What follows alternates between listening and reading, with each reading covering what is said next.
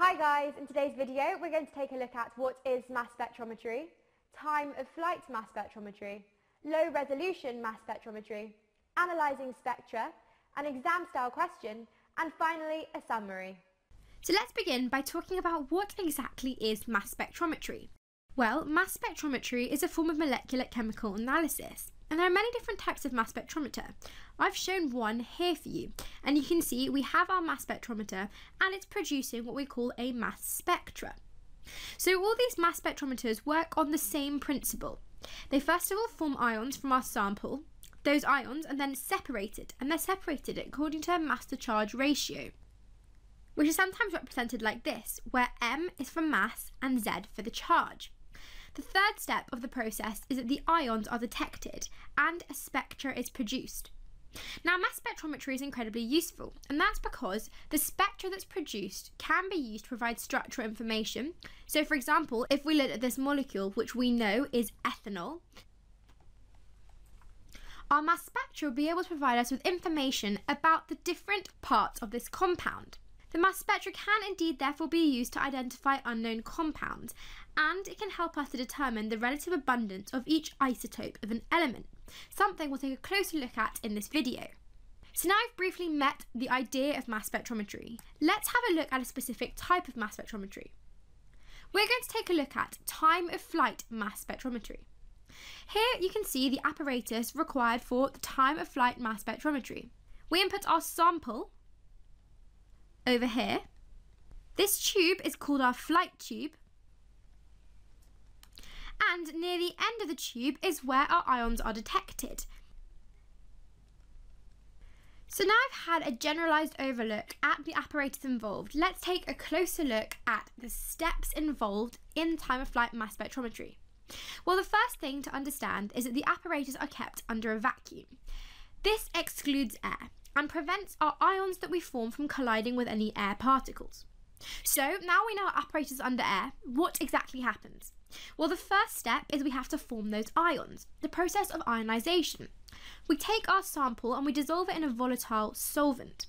This solvent vaporizes easily, and the vaporized solvent is forced through a hollow needle.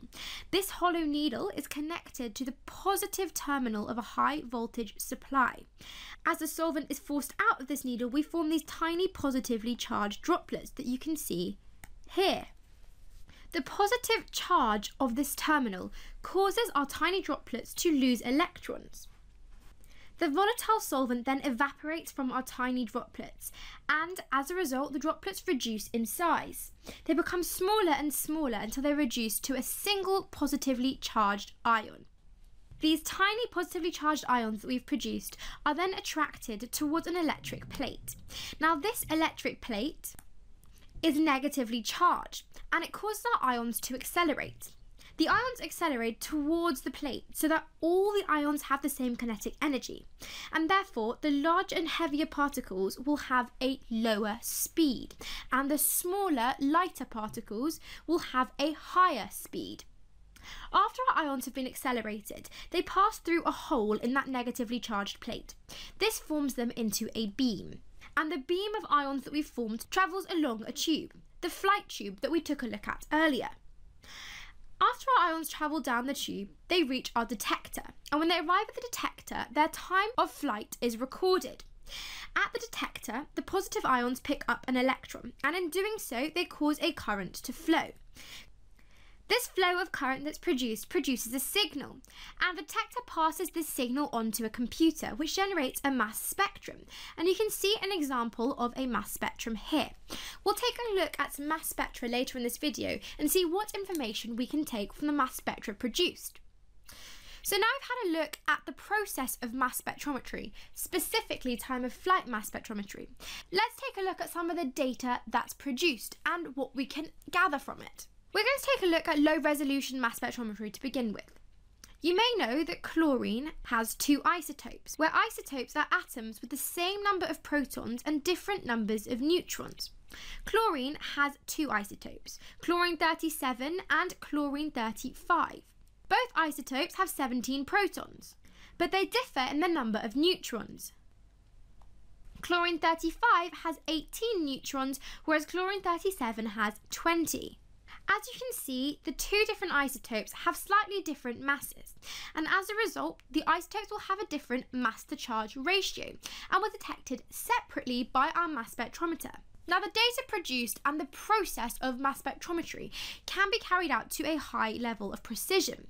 It can be carried out to 5 decimal places. However, when done to 1 decimal place, the process can be called low resolution mass spec. And as we've discussed the isotopes of chlorine, we're going to take a look at the mass spectra of some chlorine now to see how the two different isotopes are displayed and how we can work out the relative atomic mass of chlorine by taking a look at the relative isotopic abundance. Here I've got the mass spectrum of chlorine. Now, we learned in our previous video on isotopes that chlorine has 2 stable isotopes, chlorine 35 and chlorine 37. We can see here on our mass spectrum we have 2 peaks shown in blue, and these represent the 2 different isotopes. We have one peak at 35 for chlorine 35 and one at 37 for chlorine 37. Now, you'll notice they're different heights. This is indicating a difference in the relative abundance of these 2 isotopes. What we mean by that is in nature, chlorine 35 and chlorine 37 are both present, but they're not both present in the same amounts. We can see there's slightly more of chlorine 35 than there is of chlorine 37. So let's go ahead and have a look at the calculations and information we can deduce from these mass spectra. The first is isotopic mass and abundance. So let's first have a look at isotopic mass. So we know that we have 2 isotopes of chlorine, chlorine 35 and chlorine 37. Now, we know the isotopic mass can be taken as the mass number. So the isotopic mass of chlorine 35 is 35 and mass of chlorine 37 is 37. Now, in this mass spectrum here, we're actually given the percentages over here. We're given the percentage relative abundance, so it's quite easy to read off. The relative abundance of chlorine 35 is 75% and that of chlorine 37 is 25%. So what can we do with these measurements of relative abundance? Well, we can actually work out the relative atomic mass. So what we do in order to work this out is we multiply the percentage abundance, which is 75%, by the mass, which is 35. We'll add that to the second one over here, the second isotope. So that's 25 multiplied by 37. And we divide all of that by 100.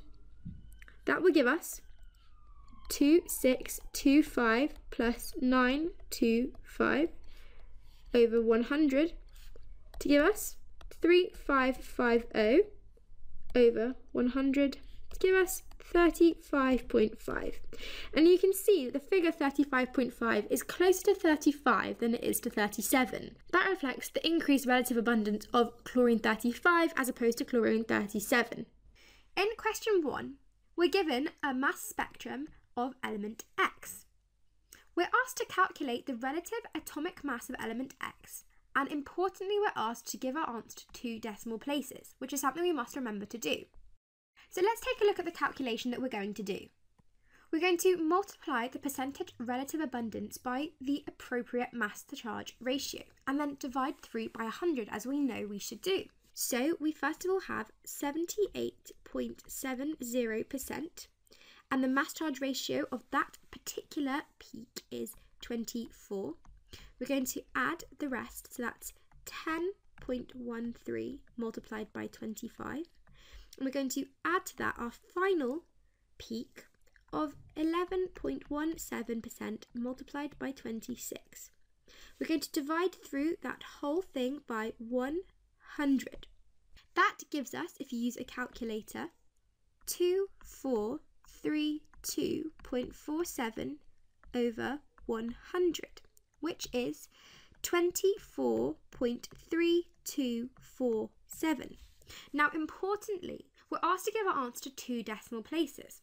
So our answer is 24.32. 1 mark comes from our calculation and the correct calculation to begin with, and the second and final mark from a correct final answer, given to 2 decimal places. In part B, we're then asked to suggest the identity of element X. Well, as we've calculated in part A, the relative atomic mass is 24.32, so around 24. So if we have a look at our periodic table, we can see that an element with a relative atomic mass of 24.3 is magnesium. So we can suggest that element X is indeed magnesium. A nice and simple suggest question there, applying the information that we have to the question, getting us that 1 mark. Moving on to question 2. We're asked what happens to the particles in a mass spectrometer following vaporization and before they are detected. And secondly, we're asked which of these steps separates the isotopes. So we know the process involved in mass spectrometry. We know after vaporization, we then have ionization, followed by acceleration, and then we have deflection before detection. So those are the steps between vaporization and detection as we're asked to give in the question.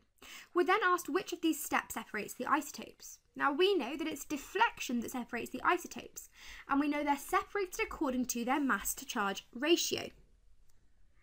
So there we go, we have our complete answer. So this question is worth a hefty 4 marks. The first 3 come from correctly identifying those 3 steps, ionization, acceleration and deflection, and the final mark comes from stating which of the steps separates the isotopes, and we know that's deflection. Hey guys, I hope you're enjoying the video. If you're looking for an amazing A-level chemistry resource, join me today in my series of engaging bite-sized video tutorials. Just click the SnapRevise smiley face and together let's make A-level chemistry a walk in the park.